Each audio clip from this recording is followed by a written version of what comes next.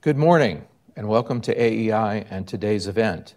Is it time to rethink the Federal Reserve? It has not been a good year for the Federal Reserve. It's no secret that the Fed has had problems forecasting inflation and economic growth. Now it's trying to tame the highest inflation rate seen in over 40 years. Over the decades since the Fed adopted its new operating policy of paying interest on reserves, quantitative easing, and inflation rate targeting, the Fed has consistently failed to meet its inflation and full employment targets. Given the Fed's current record, it would not be surprising if some saw a need to revisit the Fed's congressionally mandated responsibilities or the way it conducts monetary policy operations. But instead of probing the causes and possible remedies for the Fed's recent disappointing record on price stability and maximum employment, the current administration and Democrats in Congress have been busy crafting executive orders, passing bills, and proposing new legislation that will fundamentally remake the Fed by requiring it to advance the progressive left's climate change and stakeholder capitalism agenda. These new mandates would require the Fed to actively allocate bank credit in an attempt to prevent global warming, engineer equal outcomes for politically favored racial and ethnic groups, and issue a new tokenized currency that will drain deposits from the banking system, raising the cost and limiting access to bank credit. Why should the Federal Reserve have any authority to direct credit to specifically politically favored activities? The Federal Reserve Act of 1913 required the Fed to provide an elastic currency, not decide which companies can get bank loans and which cannot. Under these new mandates, the Fed would require banks to make politically favored loans similar to the way banking is done in China. History shows that when governments direct bank credit, economic growth suffers because credits flow to politically favored, inefficient companies instead of funding the productive firms that compete to drive economic growth. Moving from a system where credit is allocated by private markets to a system where credit is dispensed by government decree will reduce opportunities and lower the standard living for all racial and ethnic groups. Why hasn't Janet Yellen or Ben Bernanke publicly condemned these developments for what they are? A direct attack on capitalism, free market-driven investment, and Federal Reserve independence. The Fed's new mandate to battle climate change stems from an October 2021 report from the Financial Stability Oversight Council. The report concludes that climate change poses a systemic risk to the financial system. To counteract this newly identified risk, the FSOC directs its members, which include the Federal Reserve, to, and I quote, incorporate climate-related financial risk into their regulatory and supervisory activities. The FSOC's primary tool for accomplishing this is scenario analysis conducted by regulators to measure risk across a broad set of institutions. Scenario analysis, otherwise known as stress testing, has been a key regulatory tool since the passage of the Dodd-Frank Act. For the largest banks, stress tests are the mechanism used to set a bank's minimum regulatory capital requirement. Stress tests are hypothetical exercises in which banks estimate their potential losses should the economy suffer a Fed-specified calamitous event. The Fed specifies the economic scenario and makes its own estimates as a check on the bank's calculations. It's impossible to know whether stress test loss estimates are accurate. Neither the banks nor the Fed could compare stress test loss estimates with actual outcomes because the hypothetical stress scenarios never happen. Still, banks must hold capital sufficient to cover these scenario-generated hypothetical losses, however large and improbable. But Fed stress tests have a real impact on the allocation of bank capital. Consider Jamie Dimon's recent discussion of Fed stress tests in JP Morgan's Chase latest earnings call. Mr. Dimon called the Fed's stress test ridiculous and went on to say that JPM Chase and other banks will be forced to reduce their residential mortgage holdings because of the Fed's poorly conceived bank stress test. Jamie Dimon said, "We don't agree with the stress test. It's inconsistent, it's not transparent, it's too volatile, it's basically capricious and arbitrary." Banks' exposures to climate change will be based on stress test scenarios that include a so-called transitional risk event in which some unknown future climate change scare causes the Congress to pass new laws that negatively impact greenhouse gas-intensive firms or cause consumers to abandon activities that use fossil fuels. In these scenarios, the impact of imaginary events inflicts severe distress on greenhouse gas-intensive firms, potentially forcing them into bankruptcy. This purely conjectural default risk will trigger higher capital requirements and other regulatory restrictions for the financial institutions with exposures to these companies. As a consequence, greenhouse gas-intensive companies will face higher interest rates and reduce access to bank credit. The Fed has wide regulatory discretion in how it designs and runs stress tests. Should the Fed begin to run climate change stress tests, I'm confident the characteristics of these exercises will change as administrations change and as priorities change. Discretion creates regulatory uncertainties that complicate investment planning and ultimately stunt economic growth. The broader the discretions, the greater the regulatory uncertainty.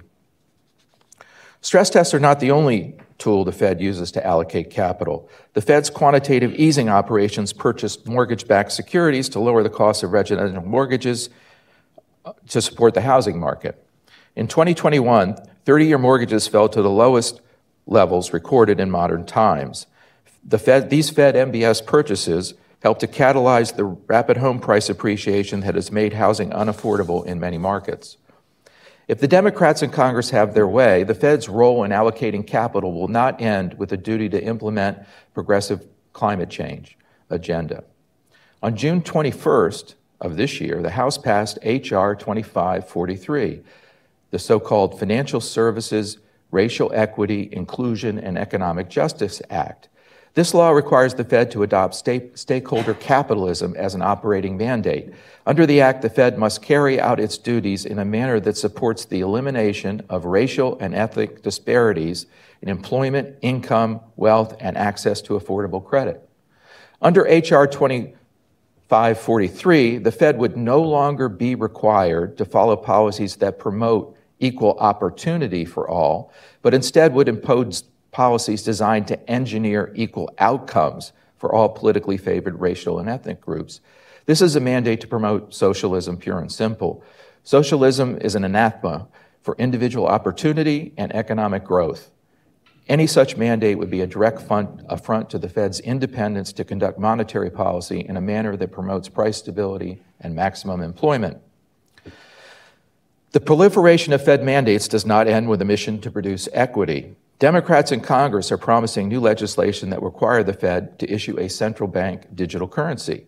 Congressman Himes of Connecticut recently released a white paper outlining the characteristics of the retail digital currency the Fed will be required to issue in legislation he plans on introducing. The current push for the Fed to issue a central bank digital currency follows a 2020 law that was proposed by Senator Sherrod Brown called the Banking for All Act. That law would have required Federal Reserve banks to make public digital currency accounts freely available to all. Let me underscore, freely available to all. Federal Reserve district banks and member banks would have been forced to offer digital wallets called Fed accounts to the public to hold Fed digital dollars. These accounts would be free of charge, pay interest, and provide all the services typically associated with a full-service commercial bank checking account, a debit card, ATM access, and electronic bill paying services, with no minimum or maximum balance requirements. The bill would have required large banks to absorb the cost of offering Fed accounts, while smaller banks smaller than $10 billion in assets, would have had their operating costs reimbursed by the Fed. It is pure fantasy to believe that a Fed digital currency transacting on a blockchain payment system can somehow make transacting free and freely available to those currently unbanked or those currently banked. All payment systems charge fees to process transactions and cover costs. Distributed ledger payment systems, at least the ones we have in place today, are among the most resource-intensive, that means expensive, systems used to clear and settle money transactions. For example, the Bitcoin blockchain is estimated to use more electricity than the entire country of Argentina to process a small number of digital transactions compared to the volume of digital transactions routinely processed by legacy bank-centric payment systems. Bitcoin miners earn enough to cover their electricity costs and earn an attractive return on their substantial investment in mining rigs. They are not clearing and settling Bitcoin transactions for altruistic reasons or for free. They're motivated by profit. If there are economic benefits to be gained by transacting using tokenized dollars over a distributed ledger-style payment system, they could be realized without a Federal Reserve digital currency. As I've explained elsewhere, federally insured institutions could create tokenized deposit accounts insured up to $250,000, the FDIC insurance limit. These tokenized deposits and licensed private stablecoins could provide exactly the same services to meet the criteria and benefits envisioned by Congressman Hines without requiring the Fed to issue a new digital currency, and importantly, without disintermediating the private banking system. However, running a new payment system that clears and settles new tokenized deposits in licensed private stablecoins would incur costs that must be paid by someone. Even if a newer, more energy-efficient blockchain-style payment system is developed, someone will have to bear the cost of processing transactions and maintaining the system. There is no free lunch. Setting aside issues associated with Fed mandates to tackle climate change, equity, and a new retail central bank digital currency, there is merit in undertaking a serious retrospective analysis of the Fed's performance regarding the Fed's most important tasks, maintaining price stability and maximum employment. When it comes to monetary policy, the Fed's current mandate places equal emphasis on price stability, maximum employment, and arguably the overall stability of the financial sector. Current laws also allow the Fed wide discretion in interpreting some of its mandates. Should the Fed assign equal priority to all three goals, or should price stability receive greater weight? The issue of Fed discretion regarding the discharge of its duties has many dimensions. So should wide-ranging QE operations be allowed, or should Fed open market purchases and sales be restricted to government securities? Is flexible inflation targeting the best strategy for achieving the Fed's dual mandate, or was it complicit in causing the current inflation? Beyond monetary policy duties, there are many other responsibilities the Fed has been assigned by Congress. They have extensive regulatory powers over state-chartered member banks, they regulate bank holding companies, and they have regulatory authority over the payment system. Has the Fed been given too many responsibilities and too much discretion and power to decide how to discharge its duties? Does Congress have the capacity to provide the needed oversight, especially in areas where the Fed has been granted wide discretion in the tools and methods it uses to meet its mandates? If it is time to reimagine the Federal Reserve System, what changes should be made, and how will these changes benefit consumers and the economy? The Federal Reserve is an incredibly important institution. Can its independence be safeguarded from political influences, and if so, how? Do the Fed's current mandates and responsibilities need to be modified to better enable it to achieve stable prices and maximum economic growth? Then there are issues of system structure, with 12 reserve banks and their independence when it comes to choosing their management. With these questions in mind, or these issues in mind, let me turn to our panel of experts for their views and recommendations. Today, I'm happy to welcome three experts on banking, the Federal Reserve mandate, the role of congressional legislation and oversight, and monetary policy. We are happy to welcome, in the order in which they will be speaking, Jerry Dwyer, George Selgin, and Alex Pollock. Gerald Dwyer is a professor and BB&T scholar at Clemson University. He's also a senior fellow at the American Institute for Economic Research and has been affiliated with the Cato Institute and the Center for Applied Macroeconomic Analysis at Australian National University. He served as director of the Center for Financial Innovation and Stability and vice president at the Federal Reserve of the Bank of Atlanta from 1997 to 2012. And before that, he was a professor at the Clemson University from 1989 to 1999. He is widely published in leading economics and finance journals and serves as co-editor of Finance Research Letters and is on the editorial board of the Journal of Financial Stability. Speaking second, George Selgin. George is a senior fellow and director emeritus of the Center for Monetary and Financial Alternatives at the Cato Institute. He is also professor emeritus of economics at the University of Georgia. Georgia's widely published research covers a broad range of topics in the field of monetary economics, monetary history, macroeconomic theory, and the history of monetary thought. Speaking third is Alex Pollock. Alex is a senior fellow at the Mises Institute. In prior positions, he served as the principal deputy director of the Office of Financial Research in the U.S. Treasury Department, as a distinguished senior fellow at our Street Institute, and as a resident fellow at the American Enterprise Institute, my colleague here. From 1991 to 2004, he was president and CEO of the Federal Home Loan Bank of Chicago. Alex began his banking career working for Continental Illinois Bank and Trust Company, the bank responsible for introducing Too Big to Fail in the lexicon, in the regulatory lexicon.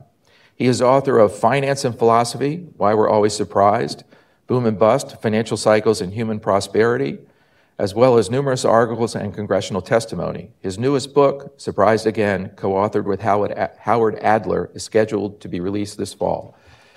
Jerry, the floor is yours. Whoops, I dropped it again.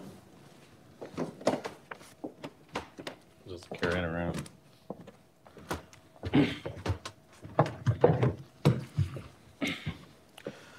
Comes just attached. It's pretty hard to follow that talk, actually. I'm actually going to go the other direction in the sense of where Congress wants to go and everything else. What I'm going to talk about is actually divesting activities from the Fed and why that would actually be a good idea. The Fed currently confronts a very difficult situation in terms of inflation, in terms of do we have a recession or not, and how are they going to deal with that? Part of the reason that they have this problem is because of conceptual issues, that is, economic theory issues, and there's nothing I can propose that'll do anything about that, other than if they had right-thinking people, whatever they would be. What I'm going to propose is 3 changes in the current institutional arrangement that I think would make situations like the current one less likely. I think they would confront some of the issues that Paul raises in terms of continual spreading of the mandate of the Fed and what it's supposed to deal with until it basically gobbles up the whole federal government. And these changes are the following. One is pretty simple, and it's been around a long time, and it's that Congress should impose an inflation target, not the members of the FOMC, because it's a policy question that should be informed by people citizens of the country, not by a set of experts who decide whether it should be 2 or 4, for example, which is the issue that's coming up. So this might take the form of the Federal Reserve shall take policy actions that are expected to make the inflation rate measured by whatever equal to N%, whatever percent, on an annual basis. And you could add, consistent with the maximum employment, is in pursuing this mandate, the Federal Reserve will attempt to facilitate full employment, or if you insist, maximum employment, which doesn't have any clear meaning. And that's basically the idea. It could be a target for nominal GDP, and that would actually be an improvement, I think, but it's not really necessary one way or another. The second thing I'm going to propose is taking interest on reserves and either setting them to 0 or a fraction of the interest rate on, say, 1-month Treasury bills, say half. And so there's no discretion in terms of the Fed setting it. It's just determined by the 1-month Treasury bill rate. The third thing I'm going to suggest is the most radical of them all, which is that the Federal Reserve's financial stability and bank regulatory duties should just be shifted to the comptroller of the currency.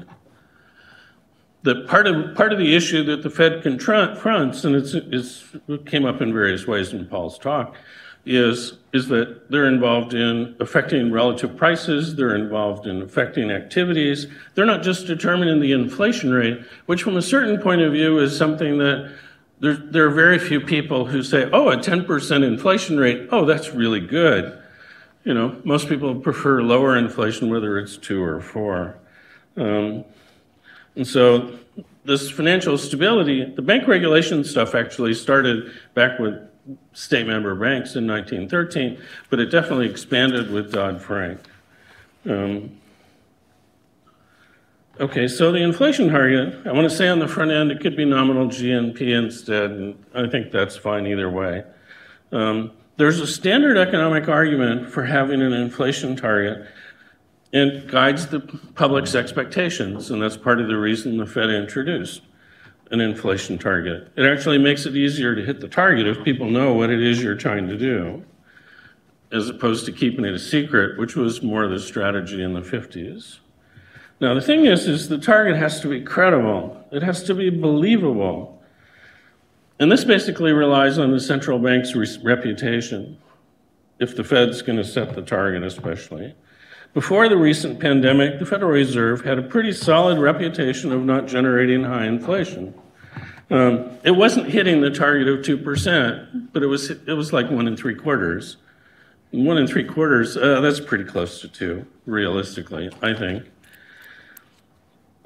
So then Chairman Powell in Jackson Hole in 2020 announced a new consensus at the FOMC.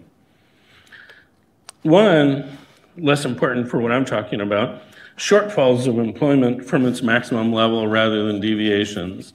And so if the economy is, you know, in the business economist parlance running too hot, then we'll just ignore it. We don't care. That's okay.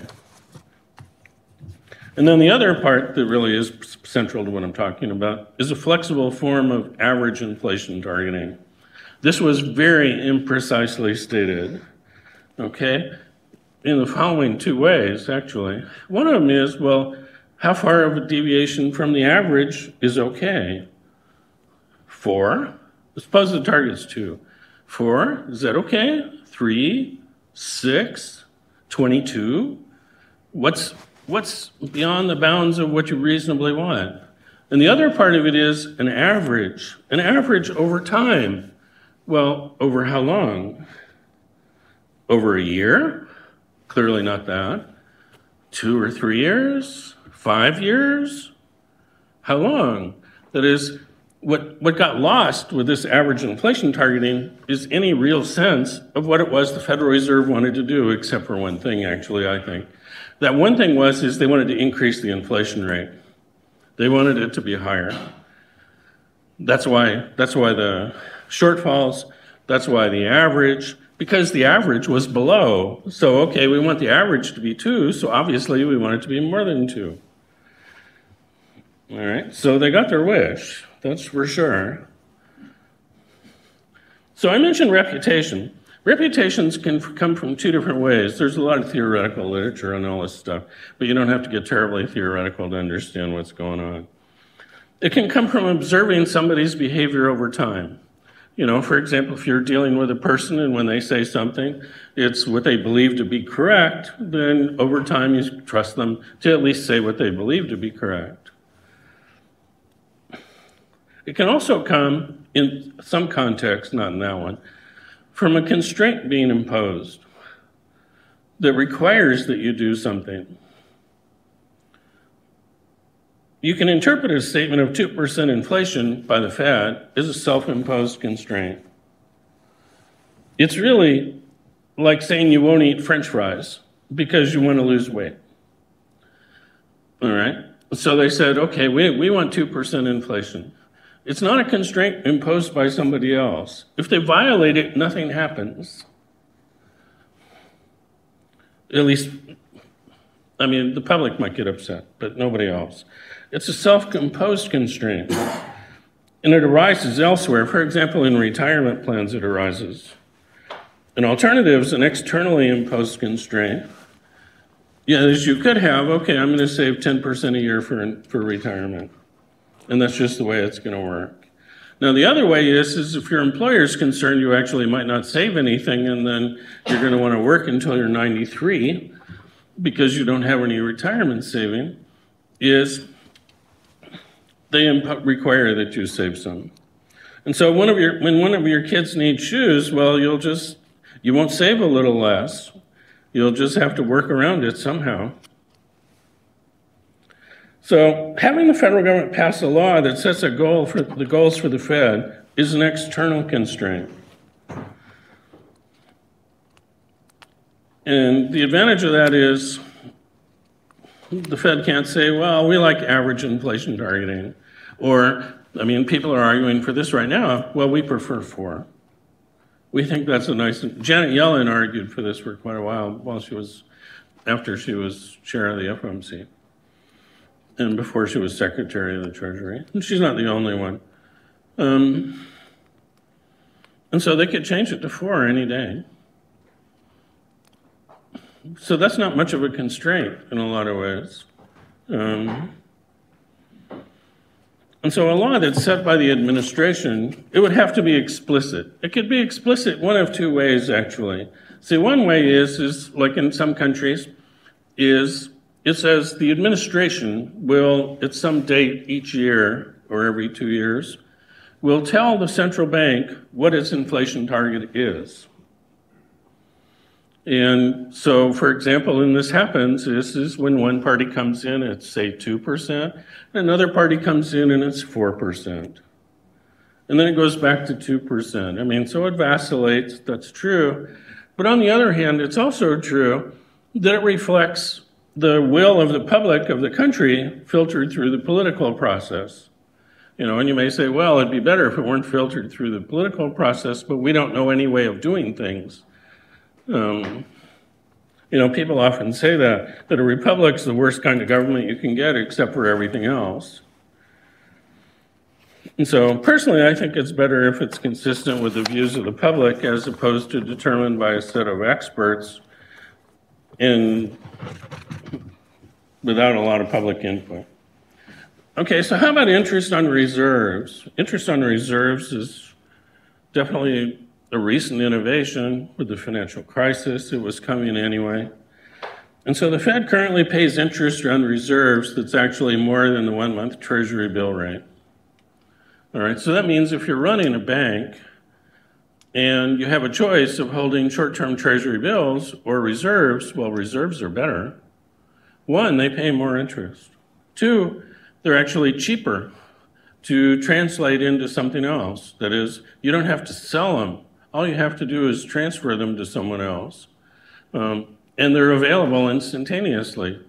I mean, it seems to me like they're a superior asset to one of the Treasury bills for a bank anyway. And so that's created the situation in which the Federal Reserve can acquire trillions of dollars of assets because it's basically operating those hedge fund.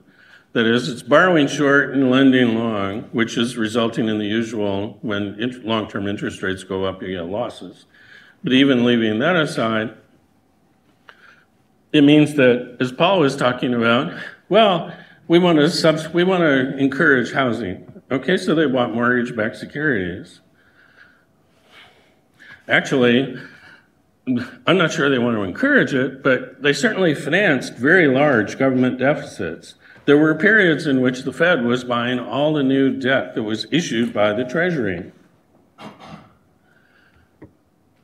That sounds like a banana republic. It's not a good thing. Now, it is called quantitative easing. That makes it sound more respectable than just financing a government deficit. And as long as, see, my point of view on this is as long as interest on reserves is determined the way it is, they're going to continue to operate with trillions of dollars in assets. They have an incentive to do it. And so they'll continue. So how can you get rid of this incentive? Well, one way is you can just eliminate interest on reserves. Obviously, you'd have to do it over time. You wouldn't do it like tomorrow, there's no interest on reserves. So it would be a dramatic transformation in portfolios very quickly. But an alternative to that, which was suggested by George actually, is you could make it a fraction of the interest rate on Treasury bills. That is, what you could do is not leave it up to the Fed's discretion what to set the interest rate on reserves to be. You say it's going to be a half of the interest rate on 1-month Treasury bills. And that's not a policy interest rate. That is, an alternative would be to set it equal to half the Fed funds rate. But the trouble with that is the Fed sets the Fed funds rate. But just half the 1-month Treasury bill rate. And that compensates banks for holding reserves. You could make it 3/4. The fraction doesn't really matter, as long as it's a fraction and it's noticeably below 100%. And then the Fed's ability to finance this very large portfolio would basically go away, because that's how they're financing it. The advantage of that, as Paul was discussing, so I don't really need to go into it at all, is they become credit allocators, and it's only going to get worse. Think of the automobile companies get in trouble. Okay, well, why don't you buy some automobile debt while you're at it? Or other things. Or what you're getting right now, of course, is, well, we hate these fracking companies, so don't lend them any money. So more and more credit allocation is going to come in as long as this continues, I think. And returning to a viable Fed funds market would actually have an internal effect on the way the Federal Reserve operates. The interest rate on Fed funds is determined by the Federal Open Market Committee.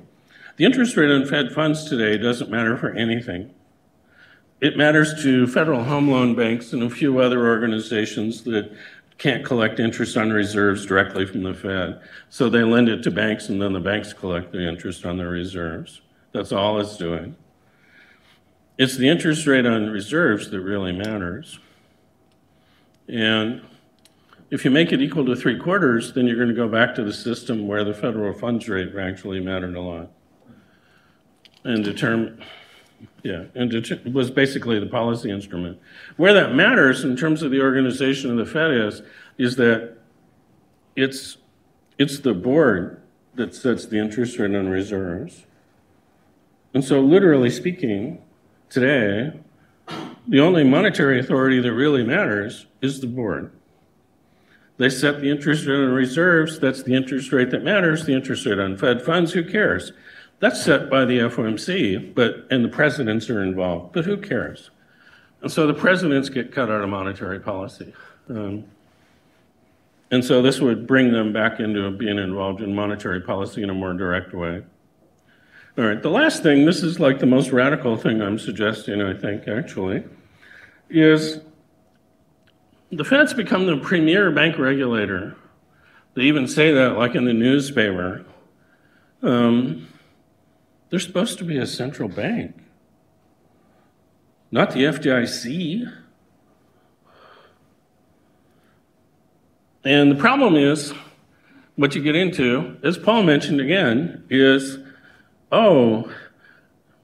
this regulation, we can affect their lending for things that are associated with climate change. You actually have gotten Federal Reserve banks. One of them I call the Climate Change Federal Reserve Bank. Another one I call the Social Justice Federal Reserve Bank. They've gotten into all kinds of ancillary activities that have nothing to do with keeping inflation low. Or in other words, you could say they're taking their eye off the ball, and they're getting concerned about a lot of other things. And financial stability is an ongoing concern. And it's really a distraction from being concerned about low and stable inflation. So at the start of the pandemic, I don't know if you noticed, at the start of the pandemic, what did the Fed do when the lockdown? What it did was it reintroduced all the old programs from 2007 and 2008. It's like the problem was totally different. The economy was being shut down. It wasn't the case that people were concerned about the balance sheets of banks and whether they were solvent or insolvent, or whether the assets they were holding, what they were really worth. And so they ended up purchasing large amounts of government debt that partly financed transfer payments to households. I call this a helicopter drop of money. It's why we have inflation now.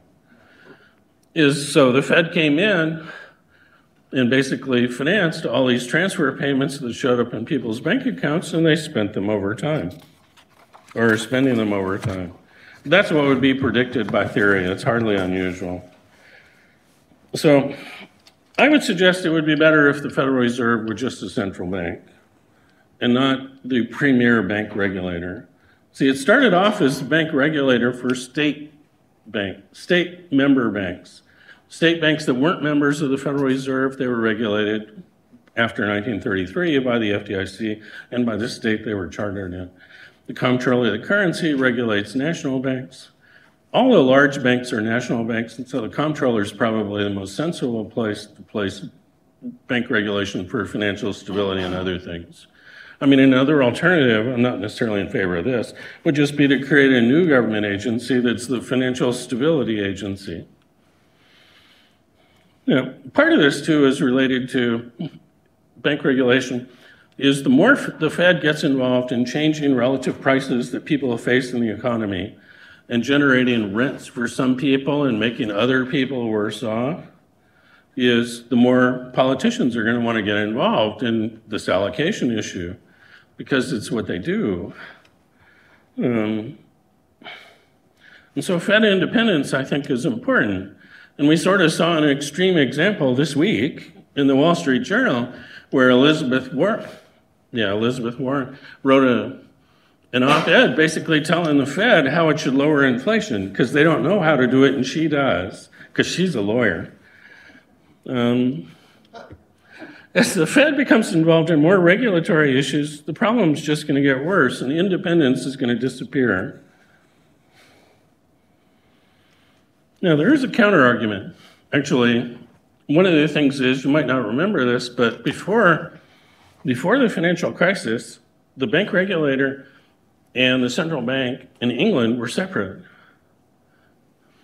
And after the financial crisis, they put them together because of problems that they perceived they had.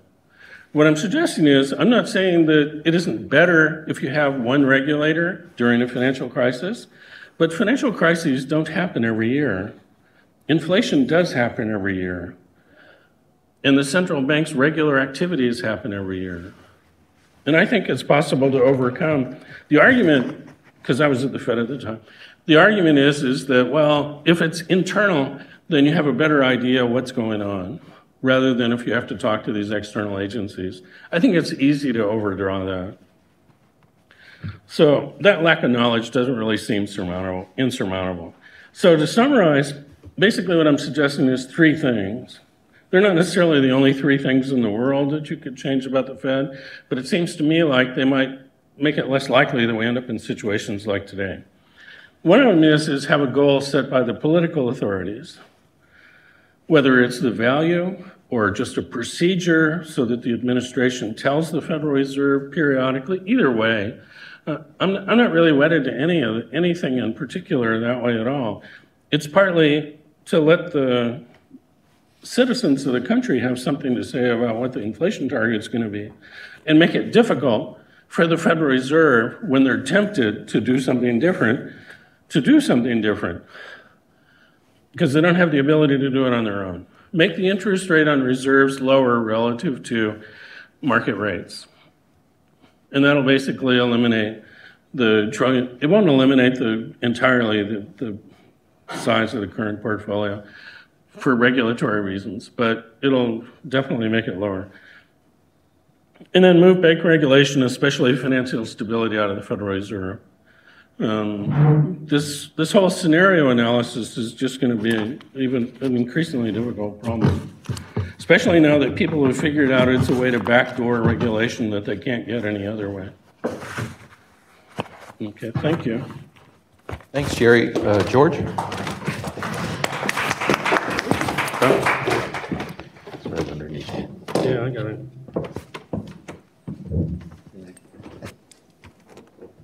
Hey, hi everybody. Thank you for coming. Appreciate this opportunity. Paul, thanks for having me. When Paul called me or wrote to me about this event, he said, well, we want to do something about whether there's any way to improve upon the Fed. Of course, I racked my brains. I said, improve on the Fed. A couple of days of just absolute torment, because how could you possibly improve? Anyway, then I got another message saying who the other panelists would be. And of course, I realized that I was just being asked to be the token moderate. And, so I thought, well, okay, I'm going to talk about some very minor things, just a little bit of deck chair rearranging, as it were. So I want to focus on the question of the monetary policy framework, the targeting framework specifically. I do want to say a little bit about one thing that of course, Jerry talked about that a little bit as well. I'm going to just go into a little more detail on my thoughts. But I do want to say something about what another part of what Jerry was talking about, which is the whole question of interest on reserves and setting the interest rate on reserves below the Treasury bill rate, which, as Jerry said, is something I favor. But what a lot of people don't know, I wrote a Wall Street Journal piece about this some years ago, is that, in fact, the present law says, I should step back a bit, the law on which interest payments on reserves is based was originally a 2006 measure, that is, something passed before the great financial crisis. And the specifics of the law, and particularly the specifics regarding how interest payments on reserves were to be set, didn't change when, in 2008, they had another law that accelerated the implementation of the 2006 law so they could put interest on reserves right away. Anyway, those details say that the interest rate on reserves should not exceed the going rate, I'm paraphrasing, on market rate on short-term, low-risk securities. Well, that would do what Jerry's saying, because that would mean it would have to be a fraction below 1 of the rate on Treasury bills. Except the Fed, under our wonderful legal arrangements, gets to decide exactly what the law means. So their lawyers went at it, and they came up with a list of interest rates that could be viewed as representing the market short-term low-risk interest rates. And they put a bunch of things there that were reasonable enough, like Treasury securities, short-run Treasury bills. But one of the things they added to the list was the Federal Reserve's prime rate. That's the discount rate at which the Fed makes emergency loans to banks. By statute, the Fed sets that rate. It's not a market rate, first of all. Second, it always sets it way above. Back then, it was 75 basis points above its own policy target rate, which means it's always way above the interest rate, the short-term, the federal funds rate, or anything like it. And that means it's going to be above the bill rate. So that's how they get away with paying interest on reserves at a rate that is sometimes substantially higher than the 1-month Treasury bill rate, and is almost always a little higher than that rate, because they put an interest rate in their interpretation of the rule that is always way above the 1-month Treasury bill rate, or always way above the federal funds rate by procedure, really, right? And that's how they did it. So, of course, the problem is you have a law that already says the Fed should do what Jerry says it should do, but the Fed's lawyers have managed their way around it. I think that's kind of annoying, personally. But so the question is, how do we get them to do what they should do already by law? Don't ask me. Anyway, I'm going to talk mainly about the monetary policy framework and specifically inflation. And I want to start by asking and answering the question of how we got into the present mess, right, where we have essentially double-digit inflation, quite close anyway, depending on which of the most recent statistics have suggested that we're there. And I think there are 3 reasons, some of which Jerry alluded to, that got us into this situation.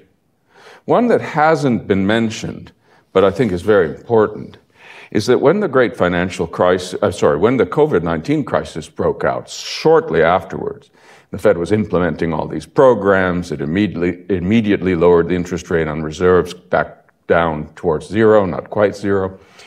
One of the things Fed officials started saying then, several of them, was, well, we don't expect to be raising interest rates again until 2023 or even 2024. These prognostications were repeated regularly in the press.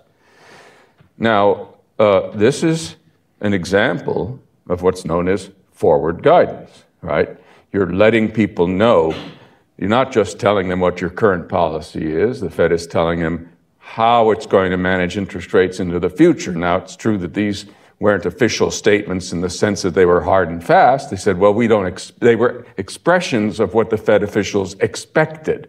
But that, in practice, is the same as if the Fed officials had said, we are not going to raise interest rates for that long. Now, forward guidance in general is not a bad thing. It can be very helpful for implementing monetary policy. But in order for it to be helpful and not harmful, it should be expressed in terms that the Fed need not regret expressing, because it doesn't, in other words, it doesn't commit itself to something that make a commitment it might not want to keep. So it might have said, we could keep these interest rates, we may keep them down for a long time. In fact, we're going to keep them low as long as we need to. That's okay. But when Fed officials say 2023 or 2024, then, of course, if it's getting close to 2023 and interest rates, and there's any reason why they might want to raise interest rates before 2023, now they have a difficult choice to make. Do you undermine your credibility by breaking what the public has taken to be a commitment to not raise interest rates? Or do you undermine your credibility by not keeping inflation under control, which you've also said you would do? In May of last year, I was on Macro Musings, which is a podcast actually done by a former student of mine, David Beckworth, which you should all listen to, especially when I'm on it. And we talked about this, and I said, David, I'm telling you, when the inflation had only just started, it was starting to get troublesome. It wasn't really bad. I said, David, I'm telling you, when the time comes and they need to raise rates, they're not going to do it. They're going to hesitate, they're going to wait, and that delay is going to prove costly. And that's exactly what happened, if I may say so myself. And so this was a big problem. And I really do think that the signal, the commitment they gave, or rather the statements that they made a year or more before, put them in a trap. So this was one of the things that happened. Of course, they did finally get around to raising rates as the inflation rate got much worse. But the delay was absolutely a very, very harmful thing, because the longer they delayed, then the more dramatically they would have to raise rates to get inflation under control, and the greater the risk they faced of allowing expectations of inflation to start taking off. So, factor number one, bad forward guidance, undesirable forward guidance.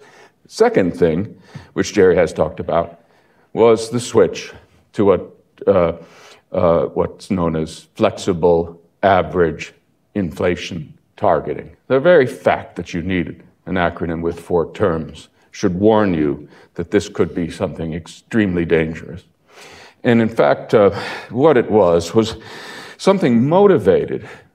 Remember, this switch is happening before COVID. It's motivated by the fact that for some time the Fed was struggling to get inflation as high as 2%. It was persistently below since the great financial crisis, with rare exceptions. And so they decided that they had to make up for these past undershoots of inflation. So flexible average inflation targeting was, first of all, a way to justify allowing inflation to go above 2% if they could get it there. with the idea of returning eventually the price level to the path it would have been on had there not been any undershooting in the past. Now, there are a million problems with flexible average inflation targeting, particularly the way the Fed did it, and they all have to do with the F. It's an effed up version of inflation targeting. And the problem is that they never specified what flexible means.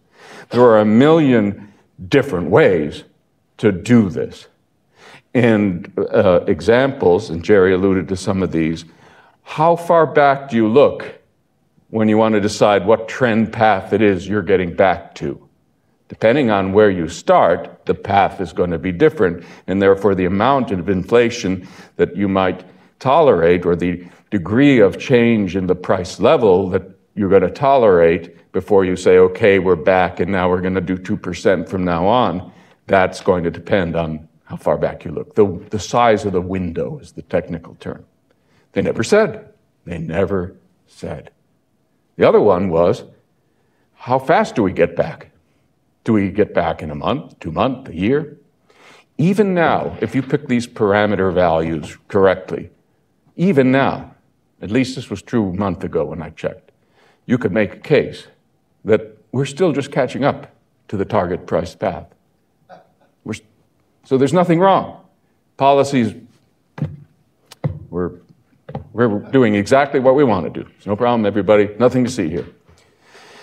Of course, I don't think it's clear now that Fed officials aren't reasoning that way. But the problem is that the public had no idea whether it was true, and still has no definite, concrete way of knowing, whether the inflation rate is above 2%, because it's part of the strategy, but everything's fine, the Fed is in control, or whether it has lost control, or at least is not sticking to its promises, because the promise, the commitment, the rule is too vague. And eventually, of course, you get to a point where the public says, maybe they can't do it. Maybe they've lost control. Maybe this isn't working. And that's when those expectations of higher inflation can start to take off, make the Fed's challenge even worse. So those are the two things so far that got us into this mess. The third is supply shocks. I think now everybody knows that part of the problem behind the current inflation is that it isn't just a question of the Feds having allowed spending to grow too quickly after the COVID-19 crisis, or rather, after we started recovering from that crisis. As has been mentioned, and as is absolutely true, the Fed's operations caused a big increase during the crisis, not just of bank reserves, because we know under the current system, bank reserves can grow like mad. It doesn't necessarily mean people spend more. But in fact, the broader measures of the money supply, and narrower ones like M2, they started to expand they expanded a great deal, and velocity, which itself had been falling during the crisis, collapsing, started to recover again. So if velocity is collapsing and the money supply grows only enough to offset it, which was true at first, then it's not people aren't spending a whole lot. But if you keep all that money out there or keep adding to it, and then people start to spend again, now you've got a problem.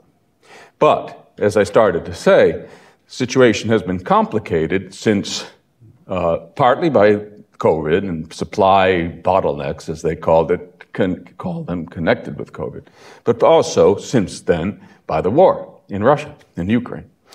And that means that besides the recovery of spending, we've had real reductions in the availability of certain crucial goods, services, commodities, particularly oil. And those have contributed to that much more inflation. They've raised the inflation rate beyond what the revival of spending alone would have done. Now, personally, I believe, and I'll go into this, I think it's desirable for central banks, including the Fed, to see through these adverse supply, this adverse supply-driven sort of inflation. That is, if prices are only rising, or to the extent that they're rising because goods have truly become scarcer, it's better to let them rise. Because the alternative of monetary tightening in that case is to essentially add insult to injury. We are suffering from the shortages of goods that make prices rise. What tightening money to prevent that does is to say, okay, well, we're going to make sure your incomes fall, so that way you won't be able to afford those goods at those higher prices. And that actually doesn't make people better off. They're money earners. Economists have recognized this for a long time. Now, here's a case where the F in flexible inflation, average inflation targeting, could be a good thing, right? We want to be flexible in the sense that we want to see through adverse supply shocks, whether they are making goods more scarce or exceptionally abundant. Either way, we'll let our inflation rate vary with that for those exceptional cases around the long-run target. But the Federal Reserve never clearly explained to the public that this was something it would do, that this was part of the rationale for the flexibility that they were seeking. And so, once again, the public was left into the dark. Is the fact that prices are rising partly due to supply factors? Does that mean the Fed is aware of that and is just letting it happen on purpose because it doesn't want to limit inflation in these cases? Or is the Fed failing to meet its commitment? If you're going to make an exception for adverse supply shocks, you need to do two things. You need to say so and make it clear to the public. You need to let them know exactly the extent to which you believe inflation, measured inflation, is due to those shocks. You need to provide some proof of it. And then, of course, you need to make sure that the inflation rate is only increasing to an extent consistent with those factors and not more than that. Fed did none of these things. Now, I'd like to suggest, based on these remarks, how we could improve upon the Fed's performance. Of course, I think some of the answers should be obvious enough from the explanations I've given. First of all, forward guidance. I don't know why Fed officials keep getting this wrong, but the obvious rule here is don't engage in forward guidance of the sort you might regret. Just use the policy, use forward guidance when it's safe to do so and in a manner that's safe. Say you'll keep the interest rate here or there or somewhere else as long as necessary to deal with this crisis or that. That's fine. That's safe. That doesn't commit you to keeping it somewhere you don't want it later. But don't say a date. That's not complicated. So that's reform number one, fix number one. Number two, if you're going to have an inflation target and you want it to be flexible, you have to say how. You have to be specific. Because the whole point of targeting a monetary variable, of any sort of monetary rule, and here we're talking about a rule voluntarily adopted by the Fed, so I don't mean one imposed on it, is that it works best if people see that you're sticking to it. That's the whole idea. The idea is not to scare people by having them be in the dark about whether you're doing what you should be doing, or at least what you think you should be doing. So you've got to specify all the parameters. And then you have to obey the rule with those parameters properly specified. That's not hard either. Of course, you have to think hard about this because as with bad forward guidance, when you come up with a rule with specifics, you want to make sure the specifics aren't ones that you'll regret under any circumstances that are easily envisioned in advance. So give yourself parameters that are safe. Finally, and this is a more concrete proposal based on the second, I think the Fed should abandon inflation targeting altogether. That the best option would be nominal nominal income or nominal GDP targeting. I'm going to grab a little water and come right back. Is that okay? We'll pick that up in the Q&A. We got to get Alex. Okay. Yeah. All right. We'll pick up. And okay. With nominal GDP targeting, first of all, don't let those initials scare you. GDP, you all know, real GDP is a measure of the economy's product every year. Nominal GDP is a measure of total spending on that product, so it's the output of goods and services times their prices. Well, obviously nominal GDP can go up either because the price level is going up or because real output's going up. But it's a measure of spending, the flow of spending. Nominal GDP targeting means that the Fed stabilizes total spending or demand for goods and services. Thank you very much. And that's all. It stabilizes the amount of money flowing against goods and services, which it can do. It can't stabilize real GDP because it's subject to those shocks that we were talking about before. The Fed can't control that. But it can stabilize total spending. And when it does that, it's really stabilizing the monetary side of the price level or the inflation rate. It's preventing changes in the money supply times its velocity from altering the inflation rate. You set a nominal GDP growth rate that's, let's see, if you set it around 5%, you will get average inflation of around 2% unless the real output long-run growth rate were to change dramatically from in the past. So that's assuming real long-run growth of 2 to 3%, 2 to 5%, 2 to 2.5%. Now that's going to give you in the long run an expected inflation rate of about 2%. But it's going to be flexible in the sense that the real inflation rate will vary around that average. So it is average inflation targeting. But with this difference, the variations around the average are entirely due to supply shocks by construction. And those are the variations that you want most. Now, going from inflation targeting to nominal GDP targeting requires a lot of public education. You have to explain it, as I've tried to do a little bit now, right? You've got to make clear what it means, that there's nothing absurd about it and all that. But once they did that, they would have a rule or a targeting strategy. They still have to specify some parameters of the sorts we were talking about before. That wouldn't obviate the need for that. But it would be a much more straightforward way to achieve the kind of flexibility that's most desirable around long-run inflation targeting. And therefore, I think that would be a very desirable reform. Thank you. Thank you very much. Thanks, George. And now, Alex, you have the stand. But while Alex is getting ready here, I just want to summarize George's point. So the Fed got it exactly wrong. It has an ambiguous target, but it gave very specific guidance. They should have had a specific target and an ambiguous guidance. So they just... Something like that. Yeah, okay. Alex? Thank you, Paul, and thank you for inviting me, especially with these colleagues whose remarks I enjoyed immensely. And as you suggested, Paul, the Federal Reserve is having a bad year indeed.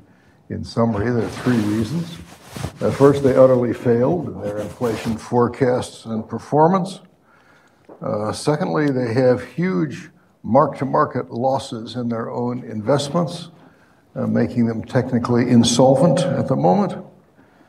And thirdly, as has been discussed here, but is very important, they have political pressure to do things that they shouldn't be doing, and in fact, that shouldn't be done at all, like central government allocation of credit. Now, starting with the inflation, of course, we all know the Fed's failure to anticipate the high and indeed runaway inflation of 2021 when they were looking forward at the end of 2020 is well known, but they did it all over again the next year. Looking in December 2021 at 2022, they got it completely wrong again with a median inflation forecast for their PCE inflation of 2.6%, and now it's running well over 6% halfway through the year. And as we all know, the CPI over 9%, or as George said, if on a running basis, apparently in double digits. At the end of 2021, the Fed forecast there'd be 3.25% increases in the federal funds rate by the end of 2022. Tomorrow, they're going to, it appears, raise the Fed funds rate 0.75% to 2.5% already, which is over the level that they had forecast for the end of 2024. So the Fed can't reliably forecast economic outcomes or the results of their own actions, or even what their own actions will be. And knowing that you can't do that is part of wisdom if you're a central banker or anyone else, because of course no one else can forecast these things either. So don't expect, here's the wisdom for us as economic actors and observers, do not expect any special economic or financial insight from the Fed. They don't have any special insight compared to the rest of the world. And this isn't at all due to lack of intelligence or education or effort or data or computer power. It's all due to the fundamental uncertainty of the economic and financial future, which is ineluctable and affects us all. So don't have faith in the Fed in that way. Now, this recalls a great comment by Ben Bernanke when chairman of the Fed and was pushing one stage of QE, or quantitative easing, when he told the Federal Open Market Committee that this will, quote, be a shot in the proverbial dark, unquote. Now, that was honest. Unfortunately, he only said it inside the Fed. We need to understand a lot of what's going on is exactly a shot in the proverbial dark. The governor of the Central Bank of Australia was recently quoted as saying they were embarrassed by their failure at inflation forecasting of late. And such an admission of mistakes, which are so obvious, would be becoming in anyone, including the Fed. Now, tomorrow, when the Fed funds rate goes to something like 2.5%, that may sound high. It does seem high if you're used to zero, but of course, in real terms, it's extremely low. In real terms, that's a negative real interest rate of about 6.5%, very far from being a high rate. And for savers who've been used to getting basically zero, maybe 0.01% on their savings as a national average, they maybe can get 2% now, which will seem high, but is still a rapid loss of purchasing power on their savings, which are being expropriated basically by the central bank. And so the moves thus far, however, to looking for 2.5% tomorrow, have certainly let substantial air out of the asset price bubble, or the everything bubble, as we've so often discussed at AEI. That everything bubble in stocks, especially speculative stocks, bonds, houses, mortgages, and cryptocurrencies. And all of this has been inflated by the Federal Reserve and its fellow central banks, all doing this together in a coordinated way over the last number of years, but especially starting in 2020. Now, nowhere are the shrinking asset prices of the day more apparent than in the Fed's own balance sheet. Paul and I have calculated the mark-to-market loss of the Federal Reserve on its investments is over $500 billion. We guess about $540 billion as of June on the Fed's massive portfolio of long-term bonds and mortgages. How does the mark-to-market loss of, let's call it $500 billion, compare to the Fed's total capital? Anybody know what the capital of the Fed is? Paul does. Well, it's $41 billion. So it's more than they've lost, in mark-to-market terms, more than 10 times their total capital. Now, this is an unrealized loss. They haven't sold it yet, but it does indicate if the interest rates embedded in those market prices come true, future operating losses. Now, the Fed is aware of this problem, making their year worse, and they have the defense that this is all unrealized, and in the end, if we just hold these things, and they'll all pay off at par. That's one defense. And the second defense is, well, we already have an accounting solution to this. If we actually realize losses on sales of securities or through operations, we're just going to hide these losses by booking them into an intangible negative liability. You got to get your mind around this, called a deferred asset. And now it's a lot of fun to imagine if you, let's say you took the chief examiner of the Federal Reserve and asked him what he would say to a bank holding company that he regulated if its mark-to-market loss was 10 times their capital, or if they proposed taking this loss and instead of putting it into retained earnings and reducing capital, instead they proposed putting it into a deferred asset, intangible account. What would this examiner say? One wonders. In fact, one doesn't wonder. Now, the issue on the Fed balance sheet, we can say quickly, in round numbers, the Fed has $8.9 trillion in assets. Approximately $8 trillion of these are long-term fixed-rate assets, long-term government bonds and long-term mortgages, mostly 30-year mortgage securities. They've got about $3 trillion in non-interest-bearing liabilities, which means there's a $5 trillion net position of long-term, very long-term, fixed-rate assets funded by floating rate liabilities. These very interest-bearing reserves, mostly, that Jerry and George talked about. So that's a net position of $5 trillion. That net position looks exactly like a giant 1980s savings and loan.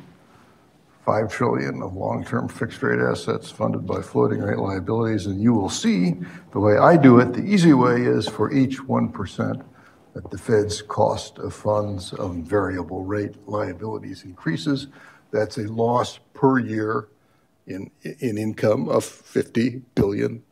So 1% increase in bonds on a running rate basis, pro forma, $50 billion less income.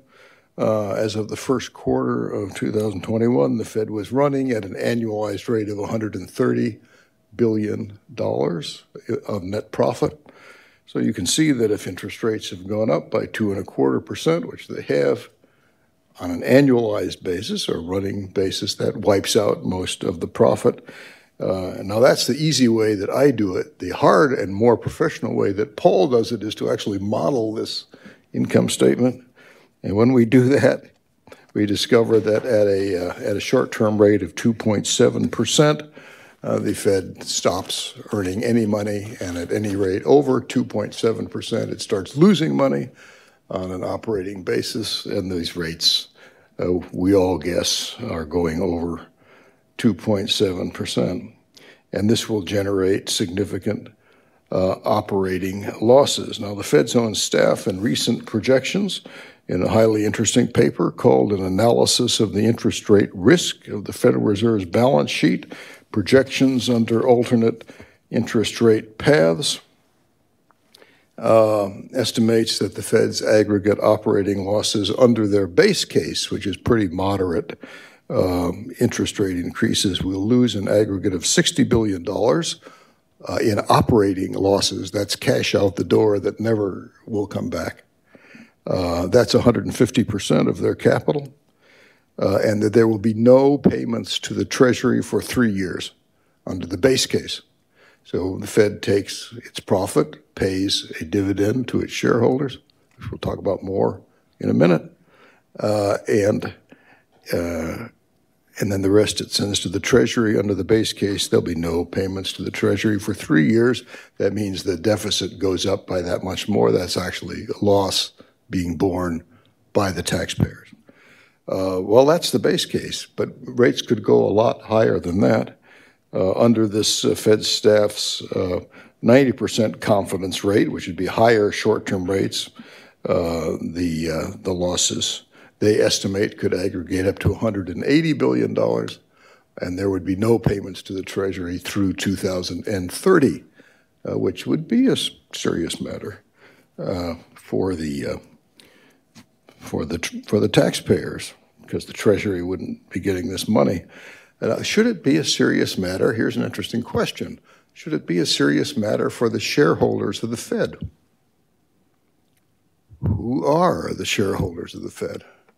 Well, all the Federal Reserve banks are owned by the commercial banks. So first of all, the national banks and any member state banks and savings associations. And well, if you're a common shareholder of something and that something isn't making any money, you might think that your dividend would be cut. That'd be normal, wouldn't it? And as a matter of fact, in at least one highly thought of central bank, namely the Swiss National Bank, they have a requirement in their governing law that if they're out of earnings, they can't pay their dividends to their shareholders. And a few years ago, in 2013, they passed their dividend. And there's a very interesting presentation by the chairman of the Swiss National Bank basically saying to all the shareholders, who include the cantons or the states, we might say, of Switzerland, sorry, no dividend this year because we're having losses. Well, can we imagine the Fed telling its shareholders, gee, we have to cut your dividends? That would be an interesting political situation. Now, it so happens that the Federal Reserve Bank of Atlanta, we find, which is an alma mater of our colleague Jerry, actually did pass its dividend 1 year in the past. We find this from a very interesting history of the bank written by the bank itself, in which it writes, "It may surprise those familiar with the billions of dollars of profit that the that the Federal Reserve banks return to the U.S. Treasury each year, to learn that in its earliest years, and again during the Depression, the Reserve banks had to struggle to make ends meet. In its first full year of operation, that would be 1915, the Atlanta Bank fell far short of the money needed to pay the 6% dividend owed to the shareholders. Like many struggling businesses," writes the Federal Reserve Bank of Atlanta itself, "it suspended its dividend that year." So it did happen in a couple of central bank cases we know about. Now, these are really interesting cases. And does it matter? Does it matter if you're a central bank and you have losses? Does it matter if you're a central bank and you're technically insolvent? Well, the Fed says its mandate is neither to make profits nor avoid losses. But that's not quite true, because the Fed is clearly structured to make profits through seigniorage by being the monopoly issuer of currency. And it's certainly not intended by the Federal Reserve Act that the Federal Reserve banks would make large losses. That isn't in the scheme. Now the Swiss central bank says, quote, "A healthy balance sheet is a key prerequisite for the Swiss National Bank having room to maneuver over the long run, to devote full attention to its mandate, and our legislation places substantial weight on the Swiss National Bank maintaining an appropriate level of equity," whereas the Federal Reserve basically is telling us, pay no attention to that balance sheet of ours and that negative net worth behind the curtain. Well, which one is right? I don't know. I'm thinking about that. The third portion of the bad year for the Fed is, as Paul has detailed, and also Jerry, a push from the administration. and the Democratic majority in the House to take on a politicized agenda, it first of all can't do well, and secondly shouldn't do at all. As the Wall Street Journal has written, that to have the Fed practice racial favoritism is almost certainly violates the Constitution. So potentially does the bill's requirement that public companies disclose to the Securities and Exchange Commission racial, gender identity, and sexual orientation of its directors and executives, and the bill would politicize monetary policy and financial regulations, said the Wall Street Journal, and this seems accurate to me. So let's think about what are the mandates of the Fed. Paul has suggested the Fed already has more mandates it can accomplish, and its mandates should be reduced, not increased. And Jerry has agreed with that, and I agree with it too, that the mandate should be reduced, not increased. We've already seen so vividly the Fed can't forecast accurately and therefore can't know the results of its own actions. It's failed, obviously, to provide its statutory mandate of stable prices. By the way, the statute does not say price stability, a vaguer, more ambiguous term. It says stable prices, a much clearer, less ambiguous term. The Fed cannot manage the economy. It cannot ensure financial stability, but there are two things that it can do remarkably well. The first is financing the government. The real original reason for all central banks is to finance the government of which they are a part. Quoting again this very interesting history of the Federal Reserve Bank of Atlanta, they write about the First World War. What really transformed the Atlanta Fed and its counterparts was the flood of government securities. During the war, the Fed was introduced, they write, to a role that would become familiar as the captive finance company of the U.S. Treasury. That's quite a good line.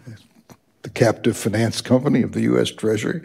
In many situations and at many times, it's quite an accurate line.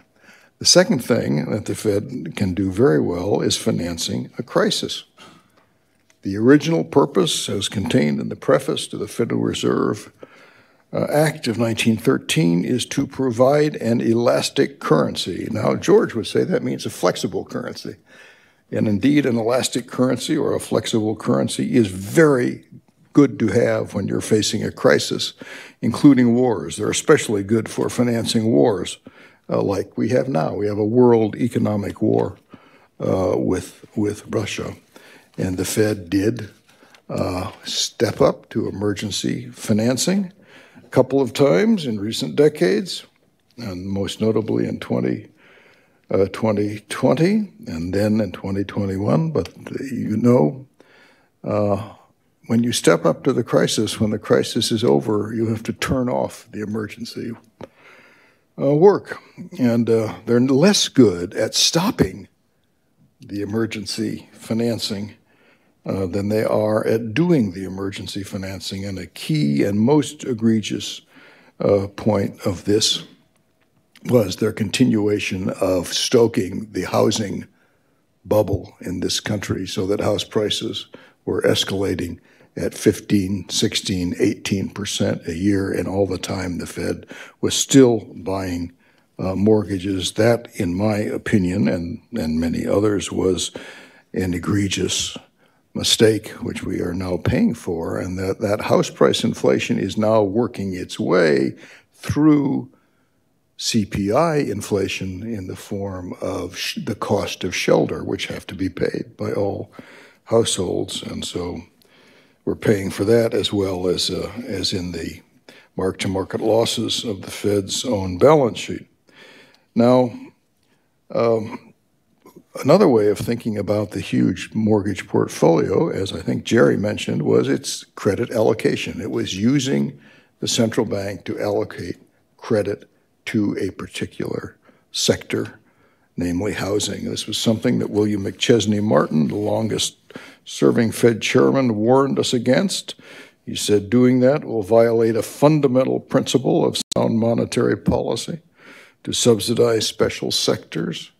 Subsidizing special sectors, as we're now seeing with the legislation we have been discussing, is a permanent temptation of politicians to use the central bank and its money printing monopoly to subsidize favored constituencies.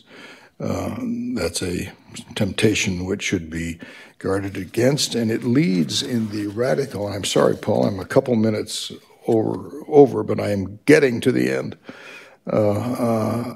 It leads in the worst case to the central bank digital currency in its bad form, where the digital currency pays interest, becomes a dominant state bank instead of a central bank managing the money supply and trying to create a sound currency. It becomes a credit allocating state bank operating on a political basis. The uniform experience of the world is that these things always end badly, and it would here too if we let it continue. Now, all of this demonstrates Scholl's paradox. Scholl's paradox is this, and this is named after Bernie Scholl, who is a great scholar of the history of the Fed. Scholl's paradox is the more the Federal Reserve blunders, the more power and prestige it gets over history. This is very true, actually. The more inflationary and deflationary blunders it has made, the more powerful it has become. It's about to happen again. We have another inflationary blunder and another attempt to move major additional powers to the Federal Reserve. So, as others have said, I think we ought to do the opposite of Scholl's paradox. Having had more blunders, we ought to reduce the number of mandates, not increase the number of mandates. And let me just quickly list a few things that we ought to have. The Fed should own no mortgages. It owned no mortgages for almost its whole history. It should go back. Their target shouldn't be reducing the mortgages. It should be having zero mortgages as before. It should do no social engineering. It should give up the idea that it should promote perpetual inflation at any rate, and instead pursue, as Fed hero Paul Volcker proposed in his autobiography before he died, sound money. The Fed should have sound accounting for its own operations, and we should take away its ability to set its own accounting rules. They should have to keep their books like everybody else in a transparent way. We should prohibit the Fed from buying inflation-protected securities, because if they can buy inflation-protected securities, they can manipulate the market inflation premium. And everybody tries to use the comparison between tips and nominal treasuries to estimate inflation expectations. Well, if you want to get an estimate, you can't let the Fed manipulate the tips rate. We should take away the Fed's paying the expenses of the Consumer Financial Protection Bureau. That's another subsidy from the Fed to a particular constituency. And we ought to go back to William McChesney Martin's bills-only doctrine for the amount of assets which match interest-bearing variable rate liabilities. In other words, you shouldn't let the Fed make itself into the equivalent of a large S&L. Well, there are a few things we could argue about all of these, but these would reverse Scholl's paradox. And in all of this, it is to revise our understanding of the Fed. There is no mystique. There is no special understanding. And we need to understand that and therefore expect mistakes. And it's not a disaster. They have mistakes. They have mistakes like everybody else. And they will have bad years like everybody else does and like they're having this year. Thank you, Officer. I want to summarize a few things that I think I heard here and get some questions around them. So first, I'll come back to this point of both, I think, Jerry and George made, that the Fed has it exactly wrong. They have an ambiguous target, and they gave very specific forward guidance, and what we really need is a very specific target, be it an inflation target or a nominal GDP target, and we need to have guidance that's far more ambiguous than what they've been offering. And I think Alex here points out their ability to forecast even short term ahead has really been bad. I mean, they put out their forecast. How can you have any forward guidance if they don't have any ability to forecast? Why should we listen to any of that is one question. And when you go, if you're going to do an inflation target, you know, somebody's got to set the target. Jerry says, okay, or Congress should set the target. Should it set it forever, or maybe it can vary over time? But what happens if the Fed can't meet its target? What do we do to it? Do we change the law so we can sack governors and chairmen and Fed officials? How much can they miss it by before they lose their job? I mean, if they just have a target, but nothing happens to them, like is now, so they get called up and people yell at them and grandstand. But they do that at every congressional hearing I've ever been at and testified at. So I mean, what's new? I mean, they have to have some skin in the game to meet the target. And then we come to the legal side of the Federal Reserve. These seems to be the most incredible legal eagles in the whole entire world. They interpret all kinds of things in their favor, and nobody seems to have any way to say, hey, wait a minute, that's not what the law says. The law doesn't say you can pay, you shouldn't, the law doesn't really say you can pay banks' reserves way higher than the Treasury bill rate. Who says that's okay? How can you interpret inflation to, stable prices to be a constant 2% inflation? And then they were debating 3% inflation and maybe 4% inflation. So how do we rein that in? That seems like a bit of a problem. Then what about the issue of QE? In my view, QE actually fueled the legislation now for equity in the markets, because QE inflated all kinds of asset prices that certain racial and ethnic groups tend to own more of, and inflated housing prices, and it tend to disadvantage other folks who didn't have financial assets, risky financial assets or housing. And so the QE operations, where it really did impact financial asset prices, housing market prices, I think it fueled this demand for these equity agenda mandates. So I wonder if there's not some sort of circle there, some sort of circularity that maybe kill QE and maybe we don't need the other. Or I'll stop there. I want to come back to nominal GDP targeting but I want to throw those out for you guys to start with. So take it away. Okay. The Fed can interpret the law on excess reserves, the interest on reserves, the way it wants, because nobody can, it's not obvious who would sue them and say they were damaged. That is, the Fed interprets the law one way, and then the question is if you're going to try to enforce it to make them do something else, somebody has to have standing to sue them. Yeah. And to have standing to sue them, you have to have been harmed. And so it's not obvious that there's anybody who could sue them or would have an incentive to sue them, to force them to do the opposite. Somebody must have been somebody must be harmed by this. If it's not, yeah, but they'd have to be worse off as defined by courts, and that gets trickier. Isn't that something we need to fix? or is the Fed ever accountable if nobody can hold them accountable? Congress obviously is not very good at it. Well, I think the reason I started with that question is because it's kind of related to the next question you asked, which is, okay, suppose we have an inflation target. Suppose we say the inflation target's 2%. Suppose that the Fed generates an inflation of 10%. What do we do? Yeah, it seems like the obvious solution, fire somebody. Yeah, replace the board. The governor of the central bank is out of there. That is that they don't have 4 years, no matter what they do, which is what they have now, and it's performance contingent. That would be a big improvement. That would be a big improvement. As far as I know, no offense to Powell, but he wouldn't be there. as far as I know, there's only been one Fed chairman actually, in effect, fired by the president,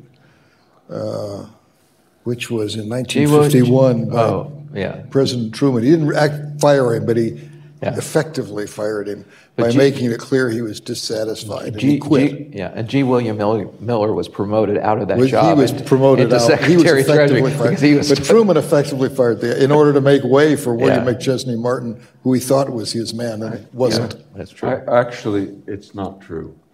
What's not true? That story about... No, I hate it. It should be true. If you look into the correspondence, actually, the fellow, I can't remember his name, he's the one who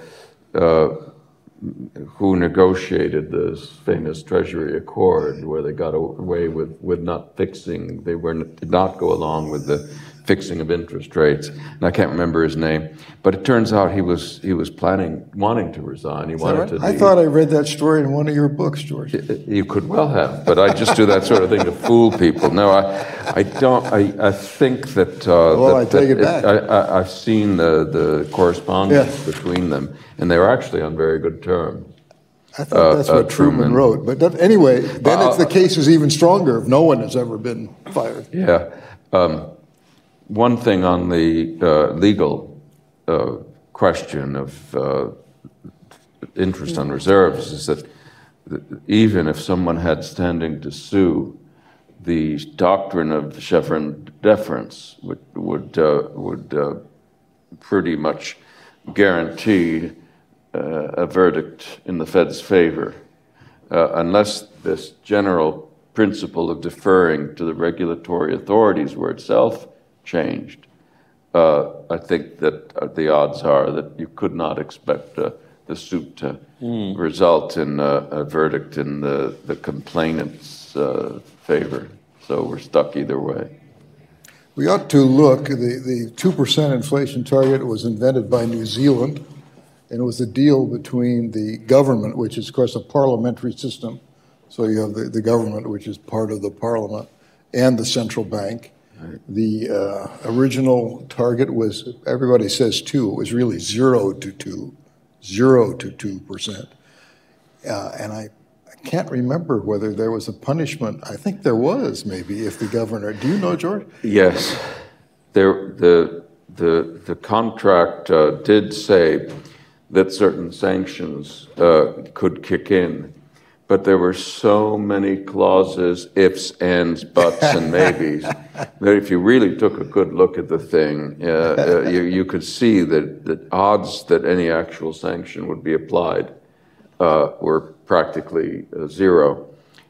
So although the story is often told that this governor of the Bank of New Zealand would lose his job if the inflation rate went over 2% for any considerable period, there was practically no truth to it, because the law had no teeth. It just was coulda, shoulda, woulda, maybe done something.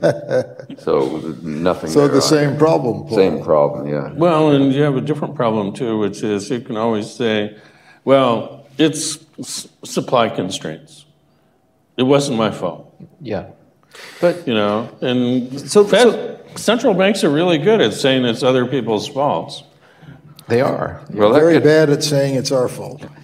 That gets you back to the whole NGDP thing. And the reason I like an NGDP rule, the main reason is that it's a rule where, yes, it allows you to see through supply shocks, but that's all. That's all. You can't say, if the NGDP growth rate goes above 5% persistently, you can't say supply shocks, because that means the price level would go above, but doesn't give you an excuse to let the actual level of spending itself rise above target. And that's why I think there's a real substantive difference between that and inflation target, precisely because you really wouldn't want to have a central banker stick to a hard and fast inflation target to keep his job or for any other reason, if truly the supply side of things is going out of whack, because it really is painful for people. But that was kind of the Fed's story last fall, right? So we shut down everything from COVID. There's supply chain problems. It's really a supply shock. It's going to be transitory. But the problem with these transitory price shocks, even I think under GDP, nominal GDP targeting, is once the price level goes up, if people don't get raises, they're poorer. So they're going to want raises to catch up with the price level. I mean,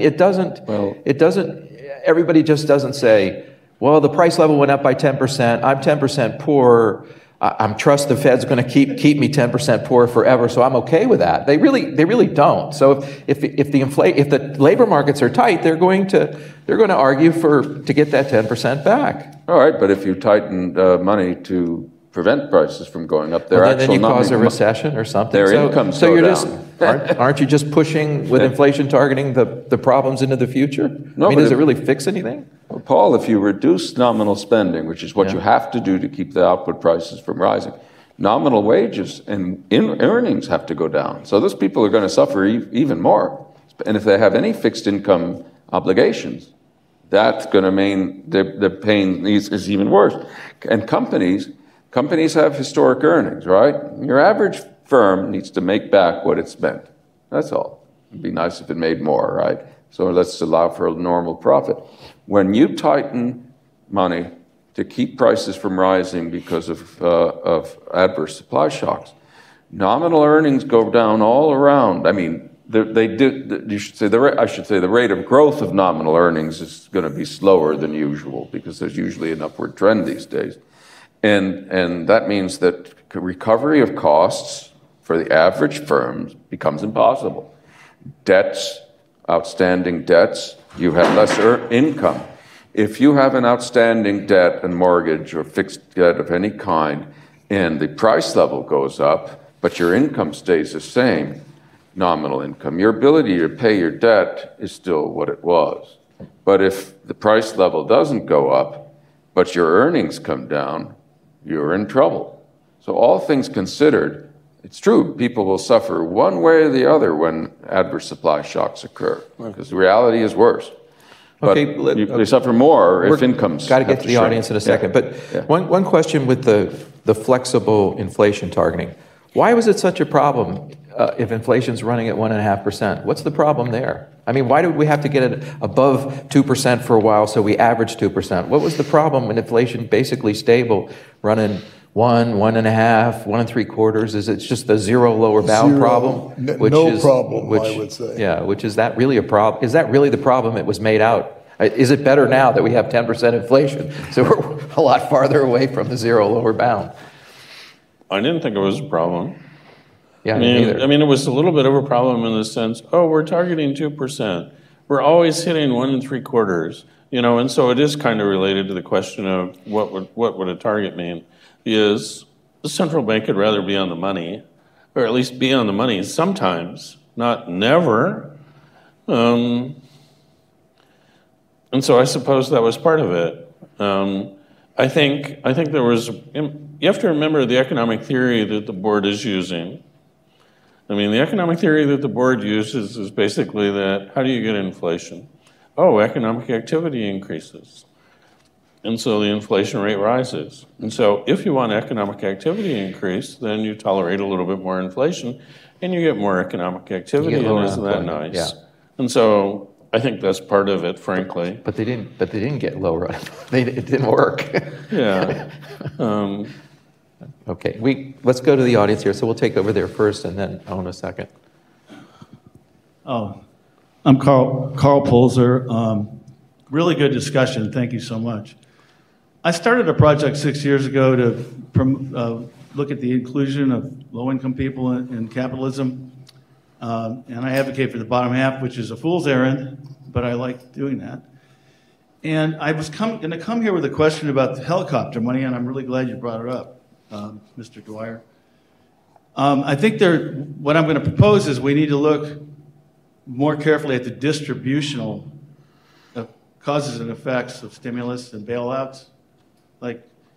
in the context, what I worry about from my perspective, the poor people in this country are going to the conservatives are going to start blaming them for inflation.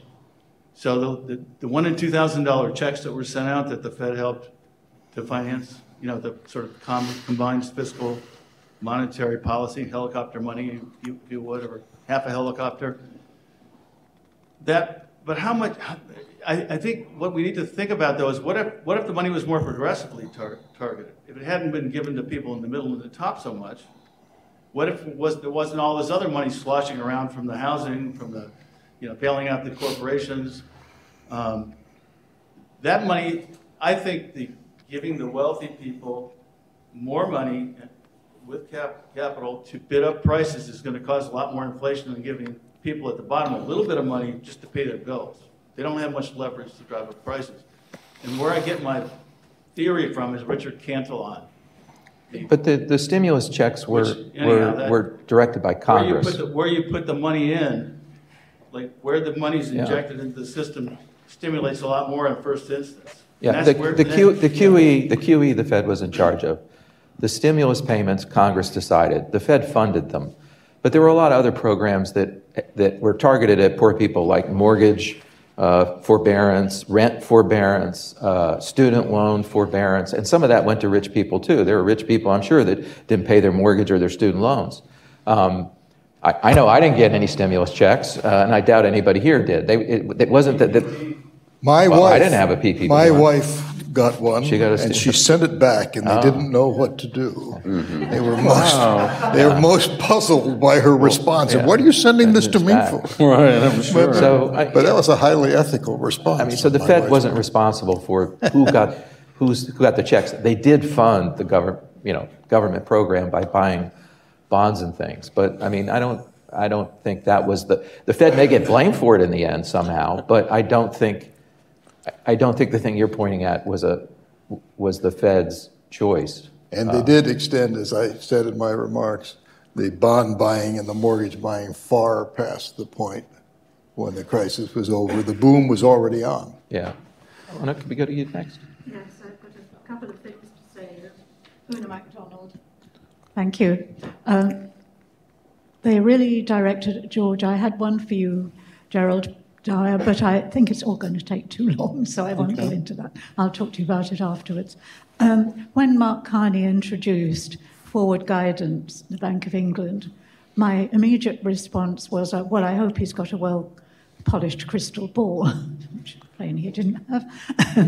But no matter how vague you make the so-called forward guidance, every single word is going to be scrutinized, and people will draw their own conclusions from it. So just vagueness, I think, is not going to get a central bank out of the problem. I'd say just don't issue it. Give your analysis of the current economic state of affairs and let people draw their own conclusions from that. Secondly, the supply shock. I think that this is much more important than you seem to recognize and involves a conflict in the objectives for the Federal Reserve, i.e. climate change, because what this has led to in deliberate government policy, as we know, is to restrict the availability of fossil fuels, and particularly oil, as much as possible, thereby contributing to sending the price up. And the trouble with the costs of energy is that they affect the price of everything else, all goods and services. Especially if I include fertilizer in that, they will have their effects throughout the whole of the economy. So it is not simply a supply chain that it's getting more difficult to get X, Y, or Z. It is a fundamental cost. And that is an extremely important contributory cause to driving prices up here. And it's one which the Fed has to follow contradictory policies, or it should not have the policy of climate change at all as part of its remit, and that should be left to the administration, and we can be as critical of the administration's policies as we like. So supply chain, if it's energy prices, and if it's deliberate policy, it affects the price of everything. And forward guidance, forget it. Yes. Well, I think I've been somewhat misinterpreted as saying I want forward guidance to be ambiguous or anything. What I said is it's forward guidance should not be such as locks the Fed into any policy that it might later wish to renege on. Now, there are forms of forward guidance that don't do that. They're not ambiguous, saying we're going to keep interest rates down at zero as long as we feel it's necessary to get out of this crisis. That's not an informative forward guidance. Well, that's not necessarily true. It's not necessarily true because Actually, it could be over-informative. Yeah, but because it could easily lead to believe that they're not going to do anything forever. No, but they're not going to say we're going to raise rates before we need to. Well, they're the never going point to say is, that. it is not going to put them in a trap where they've committed to something they made a commitment that they can't keep. That's all. Sounds like, George, you're repeating the old forecaster's advice never to name an amount in a day. That's right. That's right. That's right. That's all. My advice is about certain kinds of guidance they should not supply. That's all. So what do you think about in the current setup?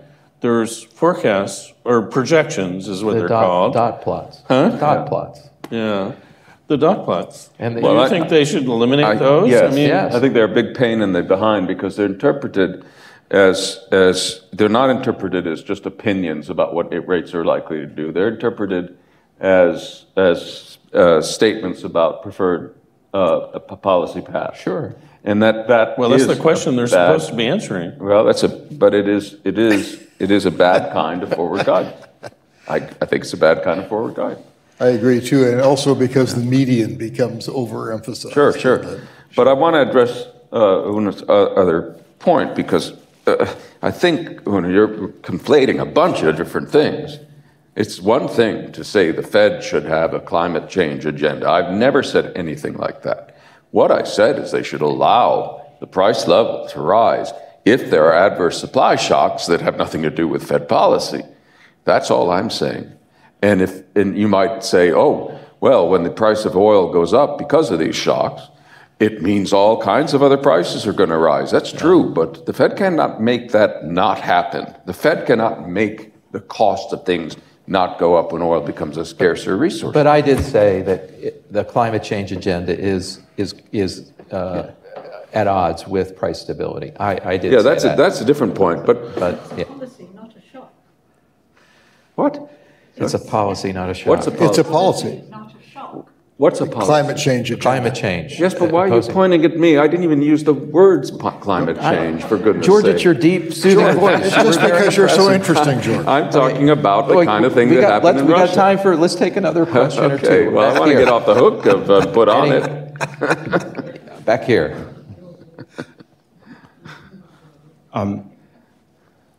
The way that this conversation has been framed is kind of a critique of the Fed. You've used words like fail and can't and so on and so forth. And I wonder if rather than looking at the Fed as an omniscient, omnipotent kind of wizard behind the curtain, if it's more appropriate to actually look at it as the heel character in wrestling, where they are not the celebrity, they're the person that is there, but who effectively at the end of the day, you know they are going to lose. We should certainly be realistic about it. No, I agree with that. You do? I don't know about the wrestling analogy. I think people at the FOMC, Federal Reserve Board, they're trying to do what they think is the right thing. I do not think they're human. They make mistakes. I think part of it is the economics isn't well enough developed to know how to do any of this, to have price stability and full employment and all the other things and I know George has done it and others too, but if you go back and you read the transcripts, as you go through time with the FOMC debates, they're always making it up as they go and telling stories afterwards why it worked or didn't work. It's not like they have some grand theory and they go from meeting to meeting to meeting and discuss, hey, what we said last time didn't work. Why did we blow it? Oh, well, the NAIRU or the NAIRU, we think it may have fallen. Well, they're all tautological kind of explanations for what's going on. They don't really know what's going on. They kind of have a feeling. It's not their fault. Economists don't really know what's going on, in my opinion. And I am an economist, and I've been there and seen this. You know, in crisis, in normal times, when things are going okay, you kind of keep doing what you're doing and it works okay. But when things change a lot, it takes a while to catch on. That's why they're always backward looking. Well, we won't know if there's a recession for another 2 or 3 years when the data come in. But they're doing the best they can. But you might, some boards and some chairs might do a little better because they have a little better intuition or whatever. It's not, they're human. They're human. And the state of economics isn't that good. That's my opinion. You guys go tell me I'm wrong. It's just that I'm a bad economist. But well, I think all the economists you're right about most of them, but not me. I'll just say, I'll keep going. I will say, I never knew anybody who went to work for the Federal Reserve because they wanted to make most people in the U.S. worse off. Yeah. That was not what they were trying to do. Yeah. although Now, they may that have doesn't done mean it. they didn't do it sometimes. And they weren't trying to They have lose done it. either. They were trying to get it right. But Yeah. Paul, I would say, in my opinion, everything you said is absolutely correct. you don't have to be nice to me, Alex. You can disagree. That is my sincere opinion. All right, we got like 2 minutes left. Right here, please. Jim Grant wrote that the Fed is both arsonist and... Yeah, firehouse. He got that from me, by the way. He got that from me. Just saying. It's a good line. It's a good Do line. you agree with that? He probably does. It's his phrase. I don't think it's intentional though. But yes, they can start fires. They then have to put out. I think for sure. James Grant, who has James Grant Interest Rate Monitor, a very famous market watcher, says calls the Fed both the arsonist and the fire chief or the firehouse. And they do create, yes, at times they create problems they have to come back and fix. They seem to do it periodically. Regularly. Well, and I think the purpose of a discussion like this one is to try to make that periodic less often. Less periodic, yeah. Longer periods. I mean, George has a paper where he basically wrote, if you knew in 1913 what the Fed's record would be for the next 100 years, you would pass. You wouldn't pass. You would say, no, please. Well, the Depression, yeah. all by itself. Yeah. And so the idea is to try to change the institutions so that they work better in accomplishing what we're trying. I mean, and there are problems, sort of like Paul was saying. Okay, so you don't hit the inflation target. What are you going to do to me? Apparently, reappoint me. And that's punishment enough then. All right, I think we've got maybe one more minute, half a minute. So. I do have a question from the outside here.